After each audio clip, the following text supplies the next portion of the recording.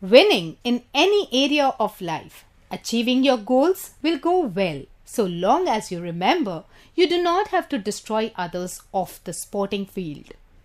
Taking more than you really need will affect other people, and this could even cause some relationships difficulties. You could expect too much of a partner's energy while not giving them enough in return.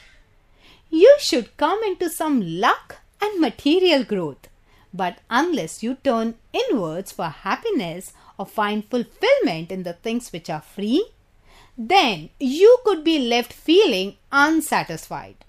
Events early this week can make you oversensitive. Don't jump to conclusions about other person's behavior. Ask questions rather than assuming things. Strive to look your best midweek. It will improve your attitude and can help others feel more professional. And of course, keep watching us for more weekly horoscope.